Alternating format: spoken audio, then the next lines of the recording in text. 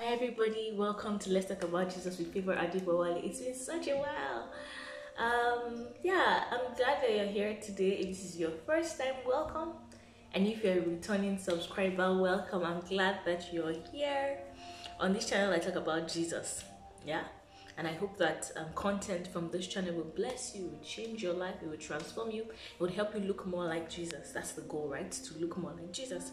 Before we continue, let us just say a word of prayer. So, Father, in the name of Jesus, we come to you today. Please teach us your word. Teach us, change us, transform us, and let us look like you. In Jesus' name, speak through me, Holy Spirit. Thank you because I know you've heard. In Jesus' name I've prayed. Amen. Amen. Hallelujah. So last week we started with the subject of the Spirit of Truth, and I did like a brief introduction. Today I would like to finish up. I know I had said 6 series, but I just thought that there probably is no need to make it such a long thing, especially because the Holy Spirit had said to talk about something else after this. So let's just go quickly into the word. So we are looking at John chapter 14 verse 15 to 16. That's the main scripture that we're looking at, and it said that and it says, John 14 verse 16, and I will ask the Father, and he will give you another helper, comforter, advocate, intercessor, counselor, strengthener, standby to be with you forever. I just read from the Amplified Version. Now John 16 verse 13 to 15 says, but when the Spirit of truth comes, I would like to read the Message translation. It says, I still have many things to tell you, but you cannot handle them. But when the friend comes, the Spirit of truth, he will take you by the hand and guide you into all truth. He won't draw attention to himself, but he will make sense of what is about to happen. And indeed, out of all that I have done, all that I have done and said, he will honor me. He will take from mine and deliver it to you. Everything the Father has is also mine. That is why I have said he will take from me and deliver it to you. Hallelujah. So the Spirit of truth, like I gave an introduction last week, is our friend, right? He's the one that Jesus gave to us. He's Jesus Unlimited, like someone smarter than me said. So the Amplified Version tells us about his role, because we're looking at his function, his role, his purpose. Why is he here? Why is he in our lives? I would ask the Father, he will give you another helper, right? Paracletos, that's the Greek word. It comes from the word parakletos. And he comforts. So the Holy Ghost is our comforter. He is here to comfort you. The Bible talks about God being the source of all comfort, so that after we have been comforted, we can comfort other people. So he comforts us and lets us go through things first of all, right? And then he comforts you in that season. Now, he's not the one doing the evil that has happened to you. No, your child died, something happened to you as a child, things happened. Yes, he allowed them, but he did not cause it to happen. So don't go blaming God, saying, God, this happened to me and you allowed this. There are other things beyond their laws, their systems, their things that sometimes it's not, God might not just intervene. Sometimes by his mercy, of course, he will intervene. But sometimes he allows it, because through that season, when he comforts you, you are able to also be a blessing to other people, right? So he's our comforter, he's our helper. He helps you through life, right? He's not just going to leave you. Imagine if you had a child and you were sending that child to war. You will not just leave your child to go to war without any help, right? No ammunition, nothing. So God gave us the Holy Ghost because we're in a war, right? Living on this earth is a war. The enemy is constantly trying to get us to disobey God. The enemy is trying, when you're under attack, it's not, I know my Nigerian people will say, oh, it's when they are attacking our destiny, right? But it's not only about attacking of destiny. When you are not able to obey God, when you're not able to live a life worthy of the Lord, you're under attack. Hallelujah. And then when you're under attack, the whole point of what the enemy is trying to do is to try to get us to disobey God, so that at some point we will turn away from the Lord, right? So to get people to go to hell, right? So it's important that you hold on to the Holy Ghost, because he's your helper. The Bible also says he's our advocate.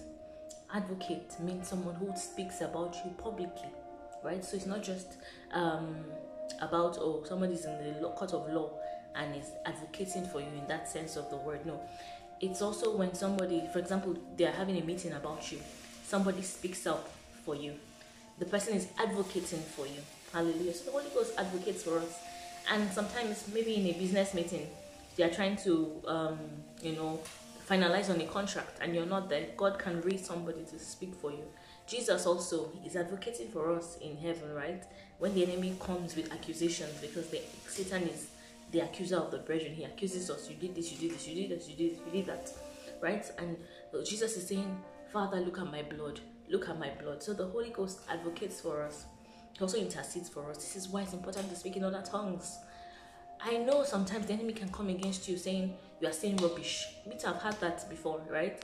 You're saying rubbish. What are you saying? You don't even know what you're saying. You're just wasting your time. No, but the Bible says that he who prays speaks mysteries to God. So speak in other tongues. Don't be shy, right? The people of the world are not afraid to do stupid things in public. So why should you be afraid or ashamed to pray in other tongues? I'm not just saying you pray in public. In your quiet space, in your secret place, pray in other tongues. You are praying the will of God for your life. There are things in the future that are coming that you have no idea. But when you begin to pray in other tongues, you are smoothing those crooked paths. Hallelujah. So it's important that you let the Holy Ghost pray through you. The Bible says that He groans through us because we do not know. He said we don't know how to pray as we ought to, but the Holy Ghost prays through us. So let Him intercede. And it's not just, many times not just for you, maybe your children, your city, right? Because God is a God of kingdoms and systems. You're praying for the brothers and sisters who are in prison currently for their faith. So let the Holy Ghost use you. When we say God use me, it's not just stand in front of the pulpit with a microphone. No, we want God to use us anyhow, any way He wants, right? We belong to Him. We are His people. So when you allow God to use you in intercession, He's also counselor. He's the one that advises us, right? He gives us advice. I think I've said this before. I wrote a post on Facebook about it. How when I was in university, there was a time where I was really broke. I had just asked my parents for money the week before, and I didn't want to bother them. And I was upset that I didn't have money. And I was like, oh God, how can I not be having money? I'm so broke, blah, blah, blah. And I was complaining. I said, in fact, I'm just going to look for a sugar daddy because I'm a fine girl. Don't mind that I've had a bit of weight there now. Then I used to be very, very slim. And I was contemplating how I was going to have a sugar daddy and try to get some money or hustle. For me, the end was justifying the means. And while I was thinking about that, a thought just came to me. When thoughts like that come to us, we say, something told me, but it was not something, it was the Holy Ghost. And he said, okay, so now when you go and start sleeping with somebody to get money, first of all, you become a prostitute, right? Then you get pregnant or you get STD. You get an STD, right? You get sick. Who will be to blame for it? So the Holy Spirit I saw the end of what I was planning to do, the consequences, and I just said, yeah, this is just a stupid idea, and that was the end of that. So the Holy Ghost counseled me, right? And that maybe that's just an extreme, but sometimes He counsels us, right? The Bible says we hear a voice saying, "This is the way, walk ye in it, walk in it." So the Holy Spirit is here to tell us the path that God has designed for us. When we come to this earth, there are books that I've written. In the book of Psalms, the Bible says that I've come to do your will as it is written in the volume of the books. So you have a book, and there's a way you're supposed to live according to that book. So the Holy Ghost is one that will teach us. Do this, buy this house, don't buy this house. Live in this area, don't live in this area. Move from this city, right? Like Lot was told to move from a city because the judgment was coming on that city. So the Holy Ghost is our teacher. He's our counselor. Learn to listen to Him. As long as the word is saying what He's saying, right? He will not contradict the word. So when you say God spoke to me, check it. What does the word say? Hallelujah. Good. So He's also our strengthener. The Bible talks about being strengthened in might in the book of Ephesians chapter 1. It says being strengthened in might by His Spirit in our inner man. Ephesians chapter 6 says, be strong in the Lord and in the power of His might. So God wants us to be strong. God does not want us to be weak. There's a victim mentality going on nowadays. This one did this to me. I am like this because this one did this. I was abused as a child and this one beats me. There's a lot of, I'm not invalidating those experiences. Yes, those things might have happened. You might have been victimized. But you stand up from there and say, no, that's not who I am. I'm not a victim. I am a victim. Right? Because Jesus is not there so that you be a victim. No, Jesus wants you to get up and do things with your life. Hallelujah. So the Holy Spirit is the strengthener. Go to Him and say, Father God, me, I'm weak. In fact, He's strengthening us against sin, right? Because sometimes the flesh wants to do some things. I don't know about you guys, but me, I have been there where the enemy is seriously tempting me. right? And the flesh wants to do those temptations, but the Holy Spirit strengthens us and says, no, I will not disobey God, I will obey God. I will not disobey God, I will obey God. Hallelujah. The Holy Spirit is our strengthener. Ask him to strengthen you today, right? I heard something Kenny Hagin Jr. said. If you listen to his program, they always start with, I do not quit, I cannot be defeated. And I say that to myself often, I do not quit, I cannot be defeated. Because this life, there are many things that are trying to defeat us, trying to make us quit. But no, we are not victims. So would you say that with me now? I do not quit, I cannot be defeated. Hallelujah. The Holy Spirit is also our standby. You know, he stays with us. Whatever else we need him to do, he's there, right? I'm reminded of when I was growing up, my mom, the Holy Spirit taught her how to raise us. I remember as a child, I would be doing something bad, or even about that, my mother would be dreaming, and I should tell me, favor, I dreamt that this happened. So even if I'm in that situation, I know, mommy has dreamt though. This thing was not be the way she has dreamt, right? And that's the Holy Spirit giving her dreams, showing her the future and helping her guide us. So, and he says to be with you forever. So the Holy Ghost is with us forever. Hallelujah.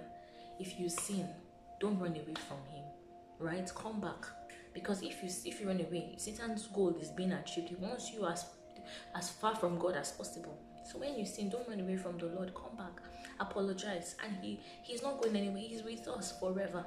I know you'd say, oh, but in the book of Psalms, David said, to take not your Holy Ghost away from me. But now this is Jesus telling us in John that the Holy Ghost, he has sent the Holy Spirit to be with us forever.